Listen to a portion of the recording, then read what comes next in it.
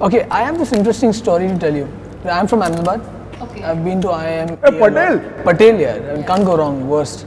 We've actually ruined the yellow pages. Anyway, and we had a cult fest called Chaos over there, which keeps on happening. And unfortunately, I was modeling at that time.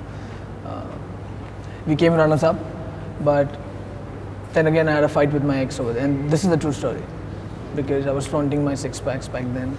Now I don't have any, and it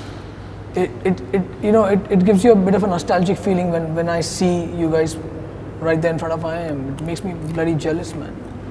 It's a beautiful university. I mean, we got to shoot there and all. It was amazing. And it's a very important part of the book. So for that, like, we felt like, okay, we had achieved something. But